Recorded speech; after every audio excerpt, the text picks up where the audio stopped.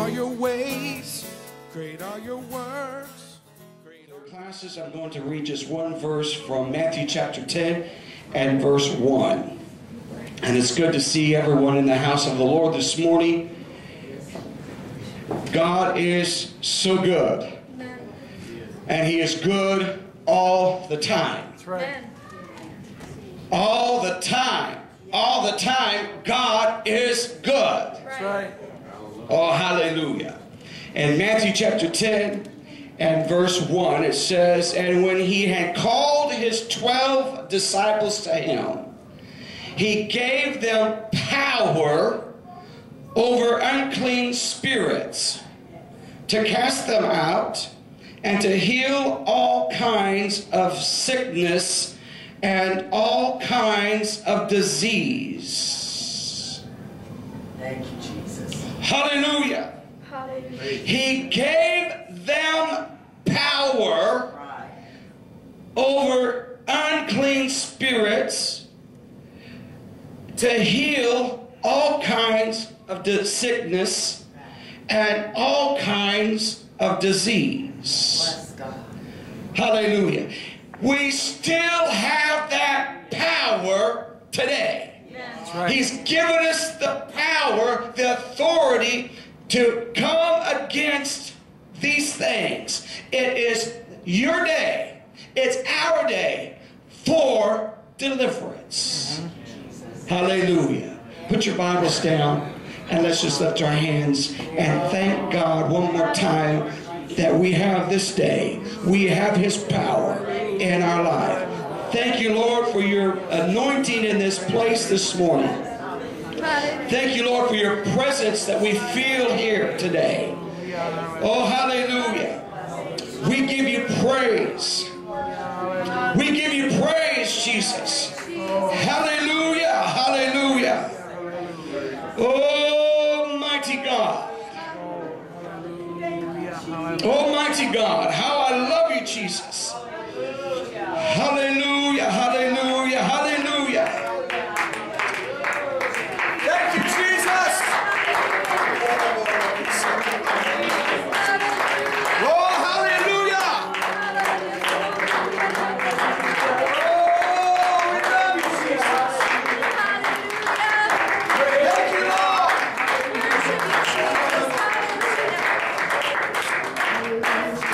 Oh, hallelujah, hallelujah, Hallelujah. You may be seated. It's about my time to receive my blessing. It's my time to get my deliverance. It's my time to get my healing. Whatever you have need of this morning, you can lay claim to it. Whatever it is, it's my time. It's our time for revival. It's our time to see a soul saved. It's our time to see deliverances. It's our time. Praise the Lord. Praise the Lord. Oh, hallelujah. You know, the devil's had enough of his time with people's lives. That's right. But it's our time to get a hold of the Spirit and the anointing and the authority and the power of God to lay claim on some things. We see that Jesus called 12 men. And guess what? They are no different than you and I this morning. You look at all 12 of them, they all had some imperfect way about them. There was something that if you was looking for 12 perfect individuals, you would wonder what Jesus was thinking when He called them. But when He called them because they were willing to stop what they were doing to follow Him. When He saw the 3 gentlemen on the seashore mending their nets, He called them to come follow me, and they dropped their nets and went straight away after Jesus. When He passed by a man who was sitting at the gate collecting taxes, Jesus said, "Levi, come follow me." Levi, or known as Matthew, did not say, just a minute, I've got to get somebody to relieve me. So many times I meet Sister Sandra for a break. She says, well, wait a minute, I can't leave right now. I've got to get somebody to relieve me. I said, well, who's your relief? Well, most likely it's going to be a manager, but I've got to let them know that they need to relieve me or send somebody to relieve me. But when Jesus walked by the tax table where Levi was sitting and he said, come follow me, immediately Matthew got up, or Levi got up and followed after Jesus. On the calling of the 12, every time Jesus was calling them, not one of them made an excuse of, well, I'll have to do it later. I just can't go right now. Can't you see I'm busy? But there was something when they were willing to be used. And God is wanting individuals today. If it's our time to loose someone from a need or deliverance, it's our time to be used. If we're willing to be used, listen to the call, because Jesus is still calling. It's our time. It's my time for a blessing. I've got to get up this morning because it's my time, because I need something from God. It's my time that I know a neighbor that's in need. This morning, we've got to be that earnest about saying, it's my time. I'm tired of being having to deal with everybody else's time. When I say everybody else's, I'm not talking about people. There are circumstances that I have to deal with. There are situations that I have to deal with.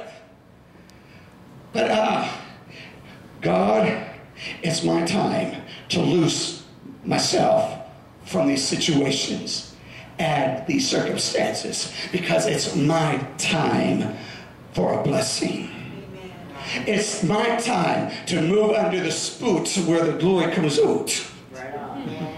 Well, hallelujah! Yes. We got to have a move of God. And if we're going to have a move of God, it's going to be dependent upon me and you laboring together. Jesus didn't say prayer was easy. That's right. Neither did he say fasting was easy. But when you get into a place where you know and you want to claim healing, deliverance, a miracle, you've got to move into a place where I don't care how hard or how difficult it's going to be, I've got to have this. Mm-hmm. You know, people, when they want to finance something, they don't care what they have to do to finance it. Whether it's a piece of furniture, whether it's a house or an automobile. When they say, I got to have it, and they realize they're going to do anything to get it. Even if they have to fudge on some of their numbers to get it, they're going to get it. And then, of course, they have to deal with it later. Sometimes we get what we ask for, and once we get it, we're really sorry we got it. Because it's not quite cracked up to be that what we thought it was going to be, or it wasn't quite like the manufacturer or what we saw advertised. And then it's not really meeting the need that we expect it to meet for our need. But the phrase, he gave them power, can also be translated, he delegated his authority to them. In management, it is a lot easier on people that's under the manager or the supervisor if he will just delegate them, and most of people know what their jobs are, responsibilities are. It's a lot easier for them to get their work done when they're delegated the responsibility than having to a manager You ever had a supervisor that was a micromanager? Do you know what that is? Yes. I see a few heads going this way, and then I see a whole lot of looks that's like, I don't even know what he's talking about. But a micromanager is someone that is standing over your shoulder, and every time you're going to make a decision, he said, no, that's not what you want to do it this way. And then they're questioning everything you do. Well, why did you do? You should have done. No. And it's like one of those times. Will you please leave me alone and let me do my job? I've been trained to do this job, and I certainly wouldn't want to do Trina's job. There are some things about her job that, no thanks, but thank you anyway. I'm glad that she's been trained to do that. And, now maybe Leah, her job probably wouldn't be much of a challenge in some areas, but there's some things about her job that I could handle. Computers, unless the computer went down or something had a glitch. But trying to put a trach in, that's not my cup of tea. Or do a lot of those respiratory therapy. I don't think I'd enjoy that. But when you've been delegated and given a list, Jesus didn't breathe down and give these guys the delegated authority just to stand over and make sure they did it right. There were times when he called to them. He said, I'm going to give you power. I'm going to delegate to you a responsibility, and I'm going to give you the power to loose some things, to set the captive free, bring deliverance. He called a set of 35 groups together, and he sent them out. And we don't see where he went with each one of those pairs and just giving them instructions of everything they had to do. He said, just go out, come back with a report. And at the end of the day, because he loosed them to be at liberty, to go, they came back and said, demons! Woo, hallelujah! We had power over these demons today. They had to flee. Because he's given us delegated authority. We have power in the name of Jesus. We have power this morning just in the name. But just because we have the name doesn't mean that we always use the power and the delegated authority as one should.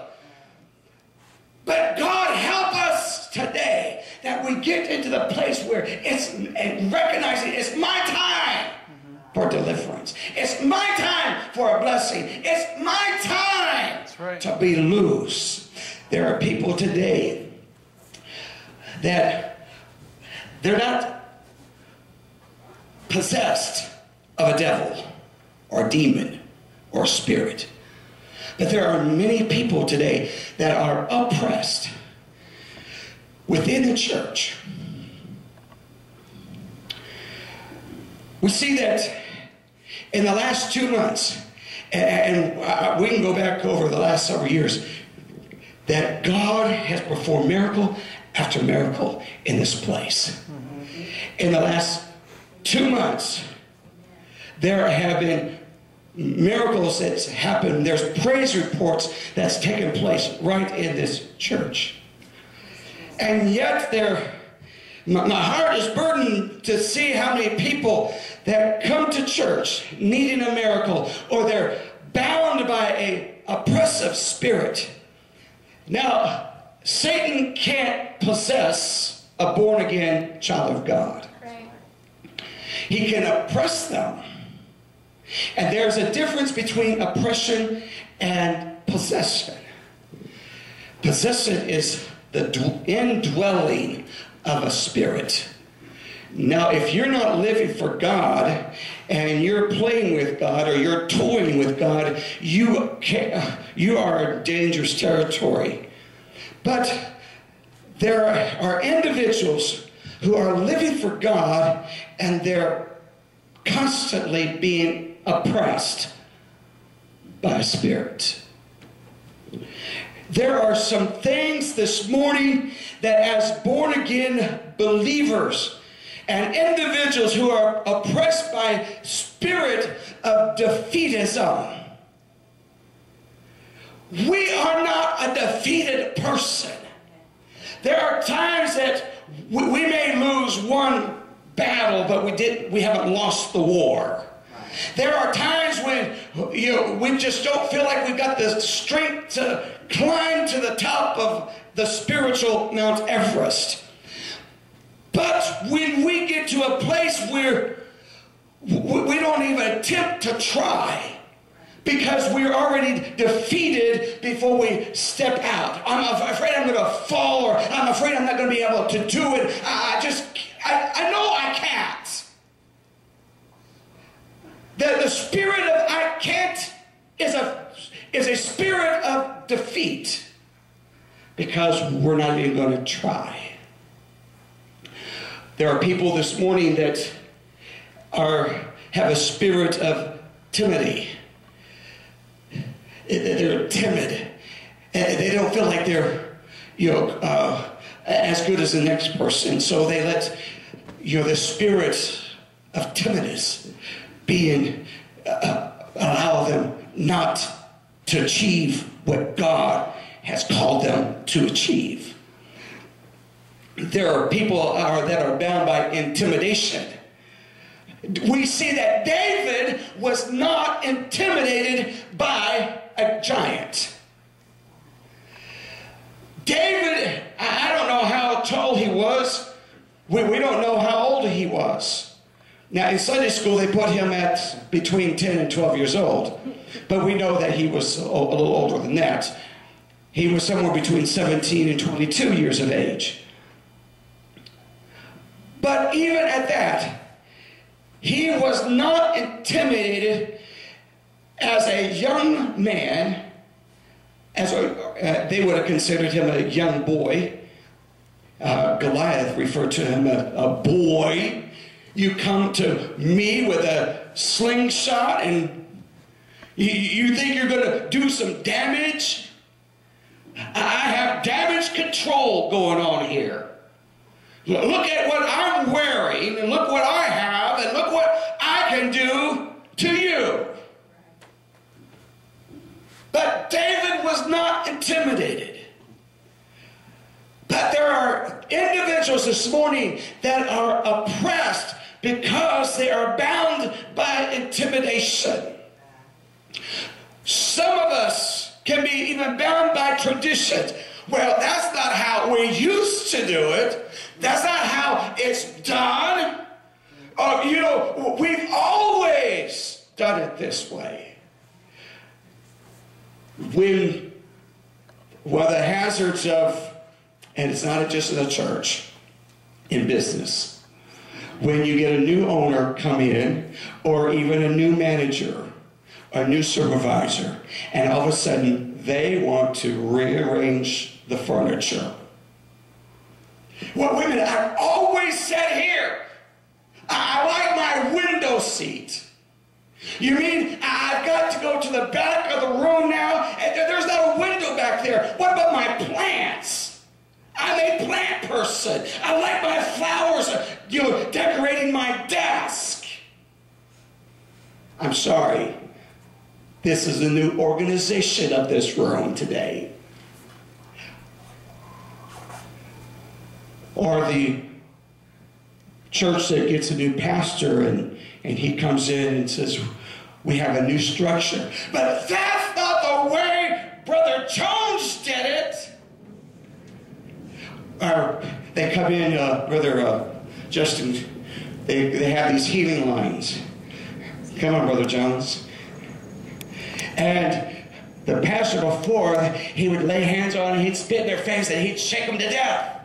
The new pastor comes in, he just lays the hands on him and prays him. And people say, well, he must not be a man of God. Yeah, because that's not the way the other pastor did it. Well, this one, see, we get bound by certain things. Well, that's not the way Jesus did it either. When the father brought his son, who had a spirit, he kept casting himself into the fire, just falling down and the father took his boy to the disciples, and they prayed, and they chanted or spit all over him, and they got the boy jumping him up and down, and nothing happened. And finally, in disgust, the father took his son. I'm going to Jesus. And Jesus just spoke a few words. Cast out the spirit. And the father went away happy. And the disciples said, Jesus, why couldn't we have done this? God, it's a difference. Jesus said some of these things ought to come by prayer and fasting. There's not a method, and sometimes there's not a rhyme or a reason to how Jesus did one thing and how other people can do other things. He had given them the power. He'd given them the delegated authority to have power over oppression spirits. We can come against spiritual carnality that are bound by tradition. There are individuals who are highly driven emotions. They have no self-control. There are people that are bound this morning through fear and being a very negative person. Well, it won't work. No, it won't. We can't do it. It's been tried before. We can't. You know, I hate negativity because it always stops progress. It's not just in the government, and it's not just in the neighborhood. It's not just in factories and businesses. It's in the church. There's a spirit that oppresses individuals. All it takes is one person who says, well, I don't like that. Who chose the color of the carpet? Who chose the color of the paint? Who chose? You have all these different committees not working together, and you come up with all kinds of weird stuff. You know, but God help us. This is our day because He has called us to have power over every unclean spirit, all kinds of sickness, and all kinds of disease. We say that these effects, most every church, all these unclean spirits work against the flow and the operation of the Holy Ghost. We see that the devil doesn't care. And he will, what happens on church on Sunday. You know, we could have a Holy Ghost move of God Sunday morning, Sunday night, and the devil doesn't care an ounce because he is working overtime Monday through Saturday. He doesn't care what goes on as long as he isn't evicted from the comforts of the mind. It's time for every unclean spirit to go. Can you imagine the kind of church we could have if the saved were to get free? Just like Brother Justin said this morning, giving 100%.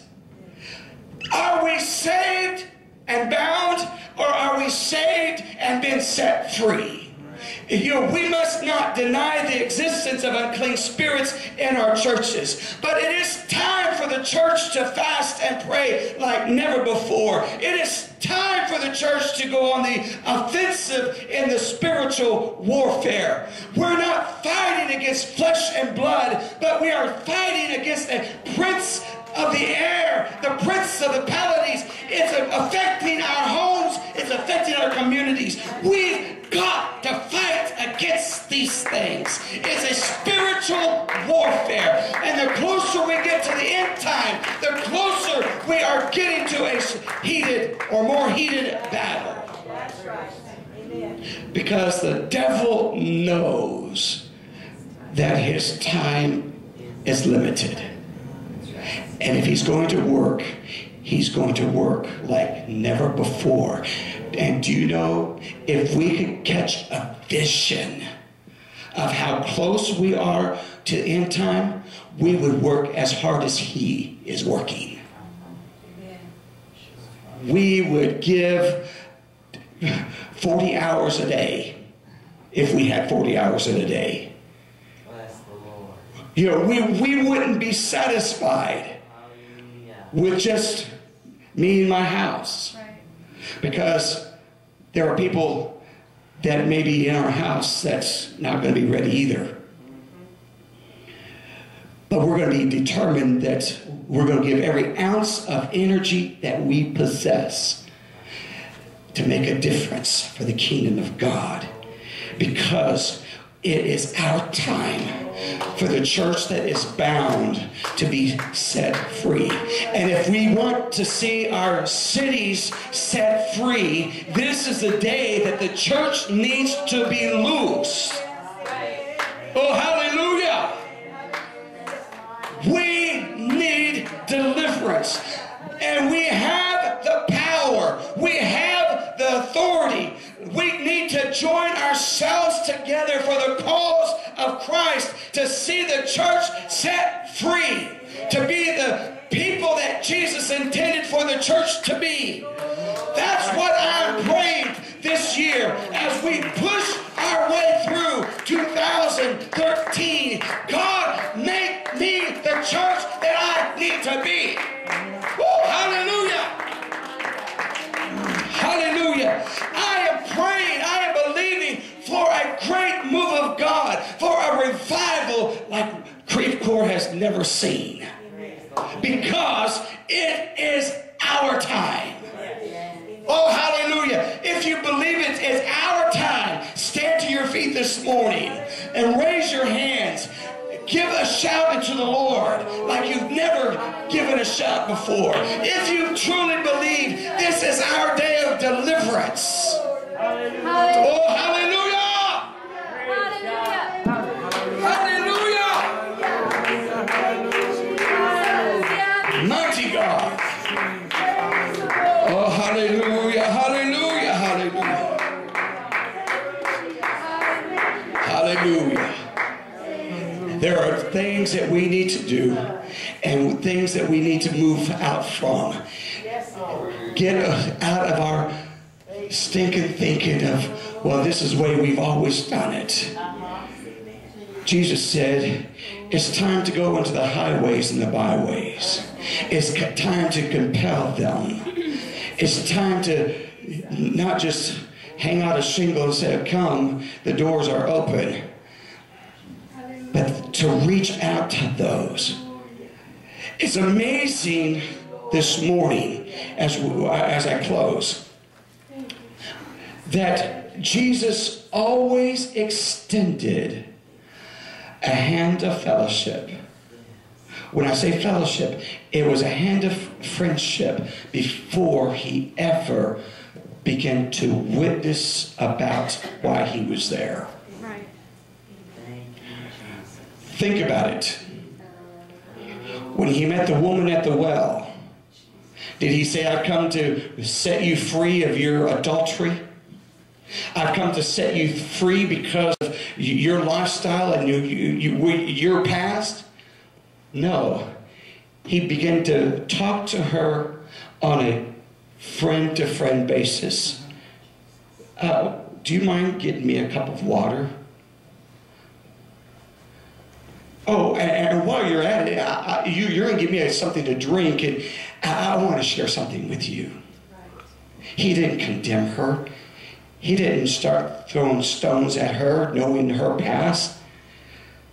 But he began to talk to her as a friend. Have you ever wondered why she was there at noon to draw water for her cooking, for her washing, for her clothes and her dishes? Because the women of the town always got there early in the morning. Why wasn't she there with the other women? You know, see, when Jesus told his disciples, I'm going to Samaria because I have a need, he knew that there was a woman going to be at the well at noon, and he wanted to minister to her need. God is going to place each one of us, if we are truly at that point where, God, I want you to use me. You're going to meet somebody at a well today, and you're going to minister to them. It's not about that thou shalt nots, but it's about what I have, I'm going to give to you. We're going to take on the spirit of John and James, or Peter and John, who went to the temple at the hour of prayer, and they saw the lame man. He said, look on us. What, you going to give me some gold and silver? No, it's your time for deliverance. It is your time. Look on us. Because what we have, we're going to give it to you in the name of Jesus.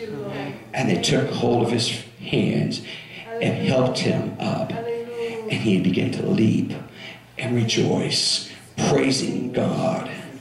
It was his time. It is our time. Hallelujah. Hallelujah. Let's lift our hands and let's worship the Lord. Great is your power, great is your strength, great are you, Lord, and greatly to be praised. Great are your ways, great are your works, great are you, Lord, in all the earth. Great is your power, great is your strength.